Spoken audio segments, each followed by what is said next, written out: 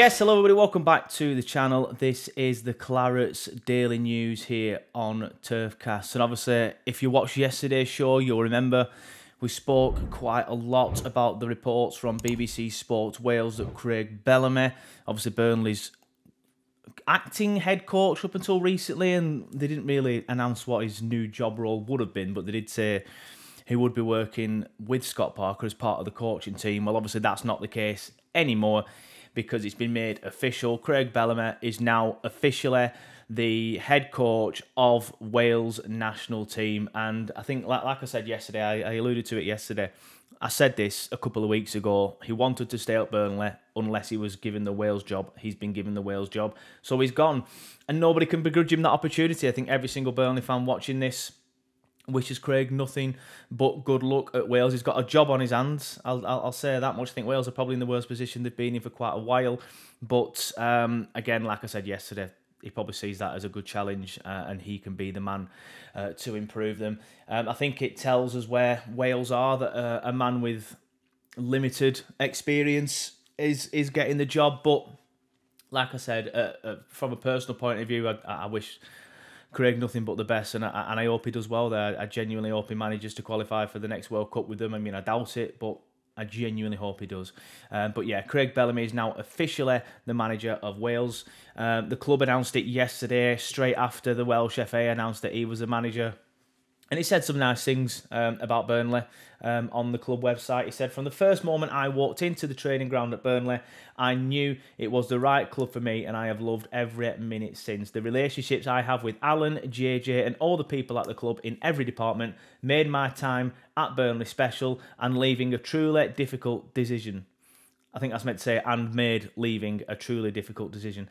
But the chance to be the manager of Wales, my country, has always been a dream that has never left me, and a chance I just couldn't turn down. And like I said yesterday and today already, fair enough, completely get it. I wish Scott all the best. He's a good person and a close friend of mine, and the club is in great hands. To all the Burnley fans that have made me feel so welcome, thank you, and I'll see you again soon, Bellas. And then obviously Chairman Alan Pace went on to say a bit. He said, "I want to thank Craig for all his hard work during his time at Burnley and wish him the best in his new position as Wales manager. Craig has been a very important part of our wonderful journey. Wonderful journey the last 2 years." Again, they've missed a word. A wonderful journey over the last 2 years. "I've admired his leadership, knowledge and passion. I am certain that he will continue to find success in his new role, and I wish him the very best of luck." Yes, and I said that yesterday on Twitter. I wish Bellamy nothing but the best. Like I said on yesterday's show, at least Craig hasn't looked us in the eye and lied to us like Company did after that last game against Forest. Because for those of you that aren't aware of it, I don't think I actually did anything on this on the show because it were just rumours on Twitter, but they are true.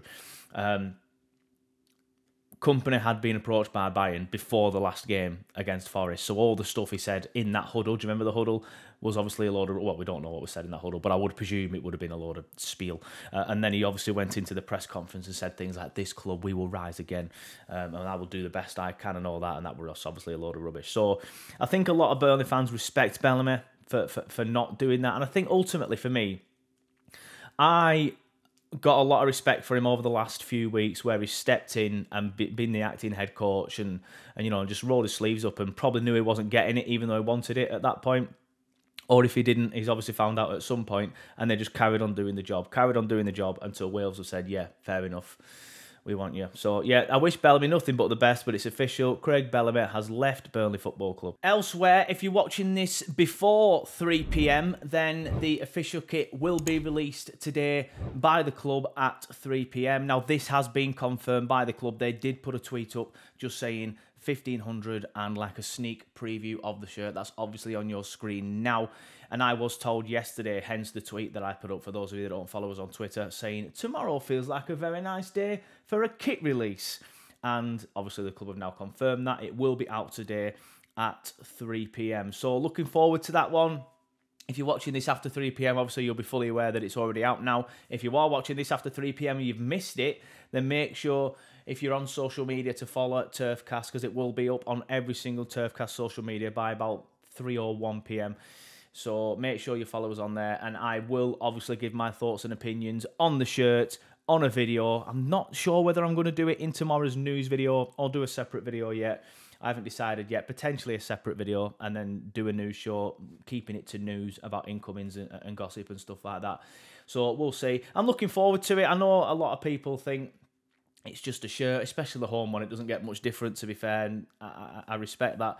But I don't know, there's something about a new shirt that gives it like, right, this is the new season. We can kick on now. We can finally start feeling like it is the new season.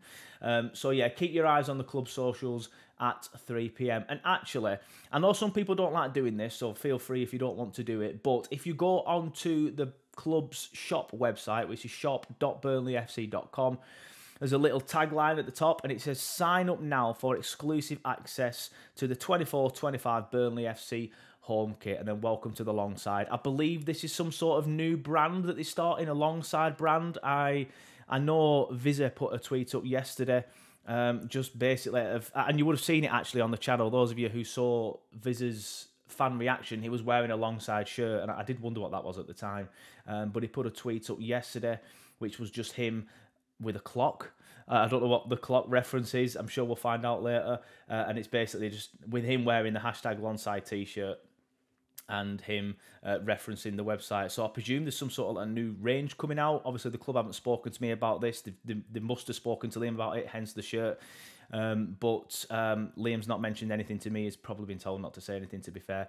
But if you go onto the website and you sign up to that tagline at the top, again, the club hasn't told me to say this. I'm just doing it for you guys, so you get the new shirt sent directly to your email. Now, that's what will happen if you sign up to that, I believe. But they did this last year, and I think they released it on that email around 2 minutes before they put it out on social media anyway. So if it's worth it, I'm not sure. But I know some people don't like it because it's a way of sort of like farming email addresses and getting people's information. They already have all my information, so if I just give them my email address again, what does it matter? That's the way I see it anyway. But yeah, new home shirt released at 3 p.m. today. So looking forward to that, and like I said, I know some people aren't massively fussed about the new shirts, but yeah, for me, I'm excited. I'm excited to see how it looks. Just hoping it's not underwhelming like last season's was, and we can go back to a kind of shirt that we had the season before. I do have my worries about Castor though, but I guess we'll find out at 3. Finally from me, not a big show today because there's not a lot of stuff out there, but Lucas Perez, I have been told that he's already training with the team, or he's with the team. I presume that meant training. So I'm expecting that to be announced potentially today, maybe tomorrow. It's definitely done. I don't know what they're waiting for. I did put a tweet out literally just before I recorded this actually about saying I don't know what they're waiting for, and somebody has responded saying probably a work permit, and it could be something to do with that. I don't know how it works. Is he allowed to train with the team when he doesn't have a work permit? I'm not sure. That bit's pure guesswork, but he's there. He's definitely at Barnfield. His missus has put something up on Instagram that is from a Manchester church, a picture of him walking in a church in Manchester, which is obviously where the majority of the lads go and live. So interesting. He's definitely in the country. My source tells me he's definitely been to Barnfield, has definitely been with the lads. So it's all but done. Well, it is done. We just haven't had an announcement yet. So we might see an announcement today, I've been told, but it didn't sound very certain when the person said that to me. So I guess we'll see. I guess we'll see on that one. But if anyone's panicking about it potentially not being done, don't worry. He's in the country. He's been to Barnfield. He's with the lads. So it's done. It just hasn't been announced yet. So yeah, Perez will be done, and hopefully it's done today. Could you imagine? If we have the kit at 3? An announcement of a player arriving at 6, England win at 10, hopefully it's 10 and it's not 11 and we have to go through penalties again. That would be some day, wouldn't it? Especially for the English Clarets, obviously the majority of you are. But I do apologise for what I'm about to say next for those Clarets that are not English. But come on, England, hoping we can get the job done tonight. But yeah, that's it from me. Apologies, not too much out there at the minute. But yeah, at least we know where we are with the kit, and we know where we are in a way with Perez as well, because a few people were getting worried about that. But no, he's definitely in the country. He's definitely met up with the lads.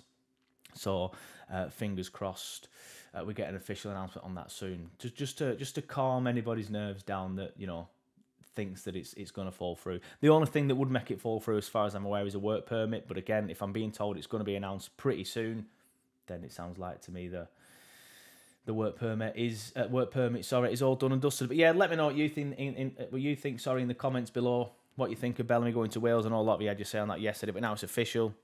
Sad to see him go, but wish him all the best. There's not much really we can say on the kit, other than, are you excited, I guess. I'll have more on the kit on other videos, and of course Lucas Perez as well. But thank you for watching, and we'll be back tomorrow as usual.